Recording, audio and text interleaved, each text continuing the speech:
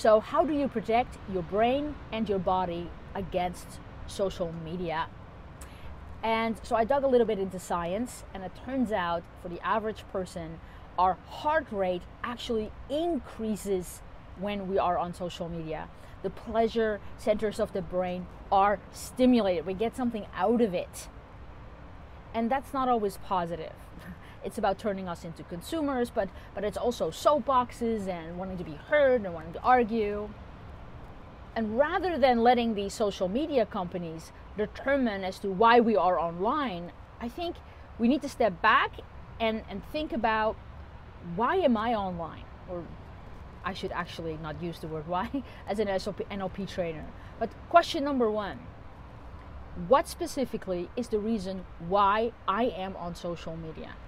What specifically is the reason why I'm on social media? What specifically would I like to achieve with that? What emotion specifically would I like to achieve? And lastly, what is important to me about social media? And how is that in line with your values? And the interesting thing is that when scientists did research on how much time we should actually spend reading the news, they said, well, you only need to spend about 20 minutes a day, and do that after 11 a.m. In the morning and before 3 p.m. in the afternoon. Why? Because then it's not close to waking up and not close to falling asleep.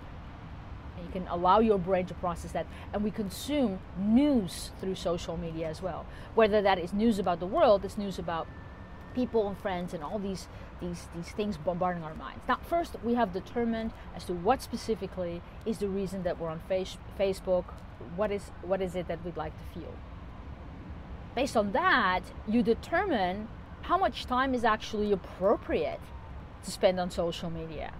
Now, when you think about your life wheel as a whole, and all your goals, and all the people and things that are important to you, how much time should you logically allocate to social media if you were to be a person who lives a life in excellence, who lives a life in purpose and meaning, who is the best son or daughter and the best worker and the best person in a relationship and the best friend that you can be, the best you that you can be, the best version of yourself? How much time would that you spend on social media?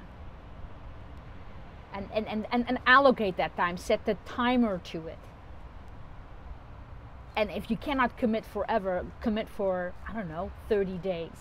See how that works out for you, how that would be life-changing for you, rather than announcing to the whole world that you're going to disconnect from social media and then you don't. And you know you are. So that's one. Now, you need to detach your brain from social media. Okay? So you need to detach your brain as another step. And how can you detach your brain? For me, what works is either singing inside my own head, or actually listening to music and put the music on the forefront of my attention and put the social media on the background of my attention. So that really works for me. For you, it may be something different. For some people, what would really work really well is to literally step out of your own body, step out of your own emotion, and to actually watch a movie of yourself scrolling through social media. What is it that you'd like to see, hear, and feel the moment that you're done with social media? And it better be a positive impulse rather than negative. What would the movie look like of you on social media? You know, when you're holding your phone, or you're stressed out, yelling at it, you're rolling your eyes, or those are also NLP techniques that you can use to actually really get an awareness of what you're doing and limit it that time frame. And scroll through it and do what you need to do, and to make sure that you achieve the reasons why you're on social media, the feeling that you'd like to have, the reason why you're that you actually are fulfilling that, and not much more. And so that is how you use NLP to limit the stress and limit the control that social media has over you.